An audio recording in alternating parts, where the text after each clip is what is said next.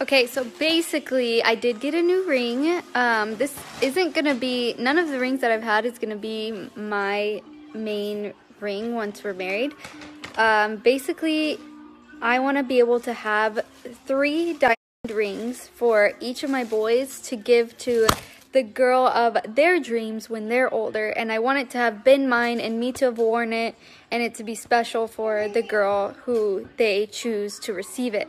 So that's why I still have both my other rings, so whichever one gets one, and they're gonna, once they're older, give it to their girlfriend. It's so weird to think about because they're gonna grow up one day, and but anyways, I feel like that would be super special for them to have, and that's what I want to do. And I obviously can't just buy 3 rings all at once, so I've been slowly, like, we got the first one in 2014, and then this one in the last one in 2016 or 17, and then we just got this one, and then a while later we'll get my real one, and all of these will be used for the kids to give to their dream girl one day.